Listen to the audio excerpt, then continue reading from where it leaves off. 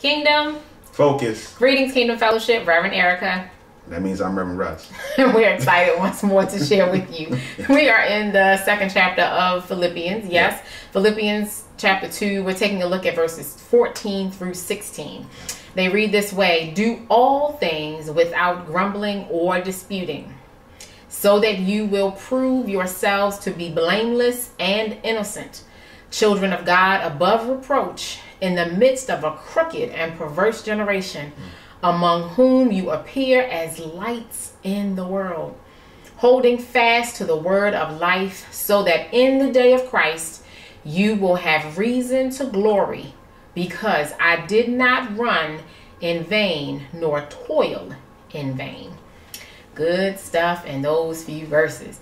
I love Paul, right? Because Paul has this way of being very clear and direct about what he's saying.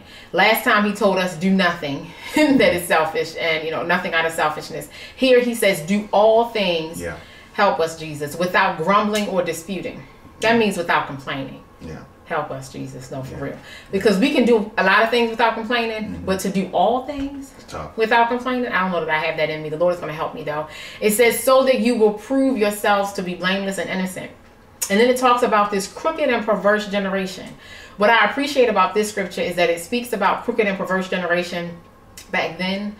But how many of you know we are living in some crooked and perverse generations right now? Like in this present day, there's some things here that are suspects, some things here that need some assistance. And then it says, among whom you appear as lights in the world. Yeah. That blesses me because it reminds us that no matter what is happening around us, the light of God is still within us.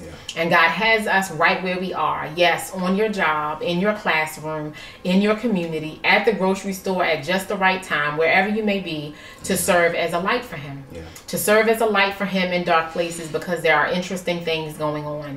It says holding fast to the word of life. What is the word of life? It is our scriptures. It is God's word made manifest in our lives through the reading of His word, through the understanding of it. It says, so that in the day of Christ I will have reason to glory, because I did not run in vain or toil in vain. Paul is telling us all of these things to remind us that the reason we are seeking to do all things without grumbling and complaining, to do all these things, to bear this light, is so that others might come to know Him. And we won't look at our work and say that was a waste of time, or I did that for nothing.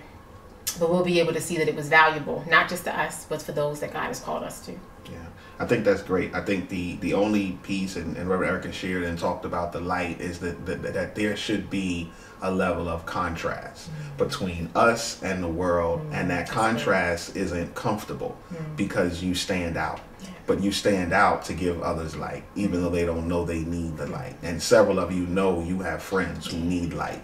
Especially now that the world is beginning and continuing to open up, there are seemingly clearly that they're out here doing whatever they want to do. And so they need a level of focus, and you have been planted in the position you're in to be that level of focus, to be, as Paul quotes it, that level of light. And then at the end of the day, you'll be able to see the fruit from it, because your work will not be in vain.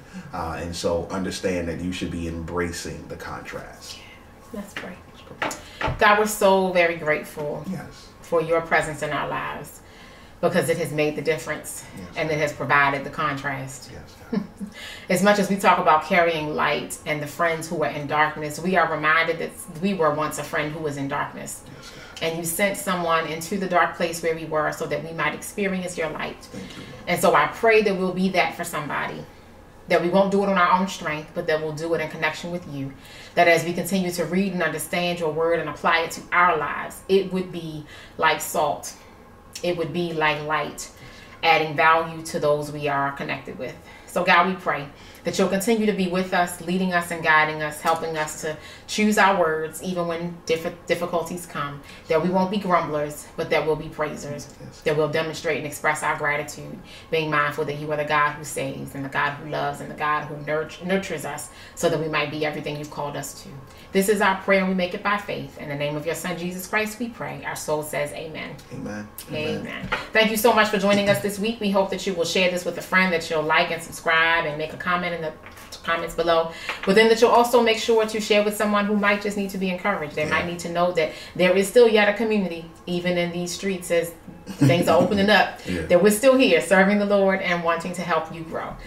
We hope that you will remain kingdom focused